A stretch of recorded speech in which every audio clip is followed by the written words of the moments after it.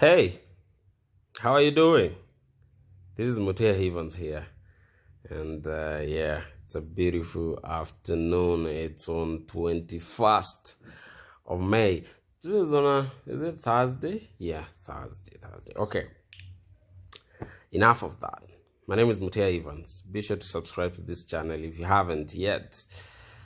Today, Jalang'O has penned an apology in two parts. It was so lengthy that he had to do it in two parts on Instagram, and I'm going to take you through that.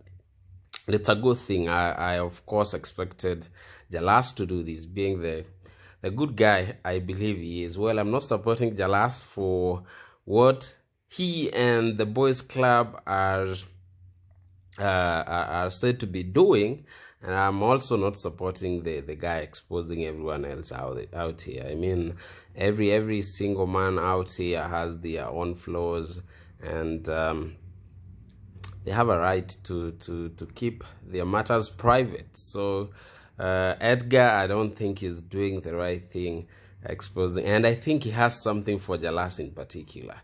Yeah, for Jalas, I think, yeah, there is something between these two gentlemen, and it's not going to end well. But for now, Jalas has penned a very emotional apology to all the Kenyans. I hope KOT will hear him out and maybe forgive him, and he'll get his businesses back, because as he says, he has lost a lot of businesses because of that expose. Okay, good. And he was doing really well before this. As you can see, his new YouTube channel was gaining traction, getting a lot of subscribers every week, every day, and he was headed to the big numbers. But it's not all lost. Let's see what he had to say. And so he did these two parts. I'll read them for you. And here it starts. The past 2 days have been very rough for me and my close friends because of the chats from our WhatsApp group. Yes, we agree that it was our group, and it's a group that has been there for so many years. And through the group, we've achieved a lot in developing ourselves and in different fields, more so investment, which was the sole reason for the group. The boys are not just friends, but people we grew up with from childhood, went to school together and achieved a lot together. On the charts you've seen, no one will tell you the genesis of the charts or the previous charts, but they picked what they wanted you to see. We've been judged, abused, and crucified, and told that we formed a group, a boys group, just to have our pleasures. We will not defend ourselves, but this was just another random boys chat in our WhatsApp group. The difference between us and you is that your chats haven't leaked out, but I can assure you that in most WhatsApp group, chats about men, women, money can never miss. That's true, Jalas. People have blown this out of proportion, and I can assure you, we are totally broken. I have had people call me to encourage me and the boys, and others calling to just condemn us. We have taken this as a lesson. There is a lot of malice and hate around it, but we can't go there now. What really happened, or what's the truth? When COVID happened, most of my friends closed offices and requested them to come help me build my YouTube channel.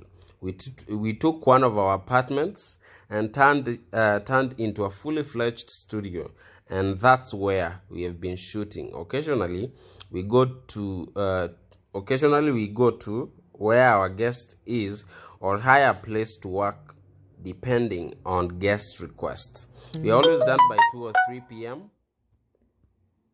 We always done by 3 p.m., 2 or 3 p.m. So we sit back and just relax, have a boys' time and chat. Few friends have joined us too.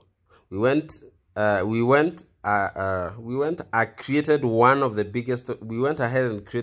biggest online platforms, and we already had clients buying space for marketing and advertising, and we were already on a roll, gaining up to 10K subscribers per week.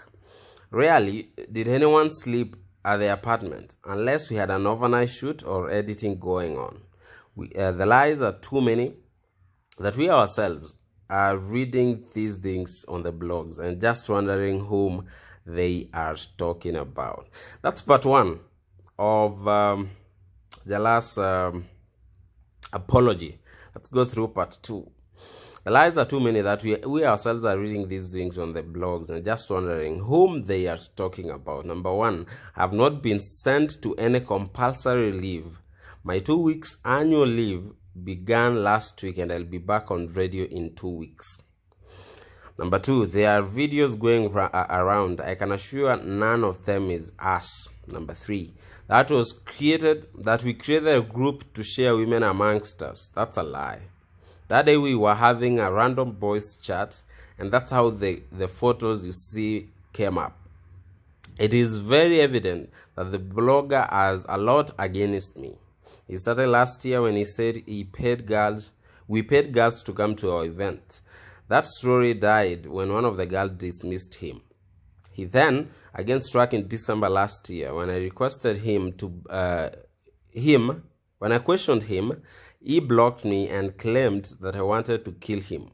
He has since blocked me and continues to publish my stories all the time. My friend sent me screenshots from his chats. He refers to me as that married man he doesn't like. This year, he tried to write another story from Alex's birthday party, but since he had nothing to write, he let the story die. On my birthday, he threatened to block anyone who posted me on their timeline. And now, even without asking our side, he has gone ahead and had a field day. He is happy because he gets what he wants, clout, nothing else. What does it benefit you when you do all this? The damage you've caused us can never be repaired, Edgar. And I assure you that were it that I was a bad person, this would not have ended well. We will not sue or try to follow on anything, and we will just let this pass. We'll just let this pass, but you've broken families, we've lost businesses, and top clients who have pulled out on us. It is okay, and we understand that. No one would want to be around us now. We thank clients and friends who have stood by us by seeking to know the truth first. The truth will set us free someday. For now, all we have to do is try and put our heads up above this storm, hoping it will soon pass. Moving forward, we've learned a lot from this. We accept our mistakes and ask for forgiveness to anyone we offended. We ask for your prayers and guidance. Meanwhile, the show goes on. God bless you. As you can see, that was 2 hours ago. It's very recent. And what do I think about this? I think it was a good thing to do. It was the right step to take for Jalas to admit that there was a mistake, and I know Kenyans, they will of course forgive him. However, for the blogger making the life of Jalas really hard, I pity him because he is fighting a losing battle. But that's all I can say for now. I believe such kind of things happen to so many groups, or in so many groups. If you go to so many groups of men and women, the top talks are money, sex, women, men, all that. Even for women, they talk about men and they share stories, they share pictures, they do this and that. So it's common, it's usual. I mean, when men come together, the first thing that gets to their mind is women, and when women come together, the first thing that gets into their minds is men. So they talk about it. So it's no different, unless they were of course doing what the blogger purports they were doing. But I believe that was not the case, because we've not seen those girls come out and confirm the allegations. So it means that wasn't true, or at least for now, it's not true until we get those girls come out and confirm. There you have it from the last.